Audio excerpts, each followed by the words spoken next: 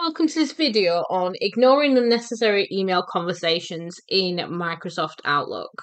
So if you get a lot of emails like myself, and sometimes you're copied into an email and the thread just goes on and on and on, or it's something that comes out as standard, but it's just really not relevant to you and it's clogging up your inbox, then there's a really quick piece you can do. You don't even have to create a rule.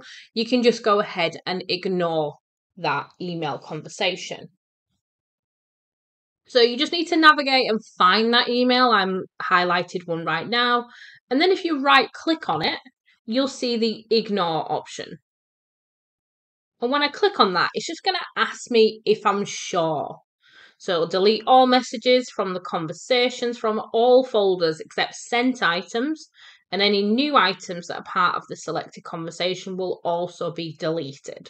So just make sure you fully understand that. So it will only be shown in your sent items, and you can also click to not show this message again. So really, really simple. One right click there has given me the ignore option.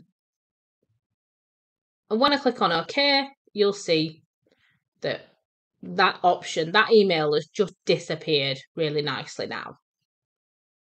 And now I don't need to worry about it. I can carry on doing everything I need to do, and my inbox will be a lot clearer. I can focus on the emails that I do need to pay attention to.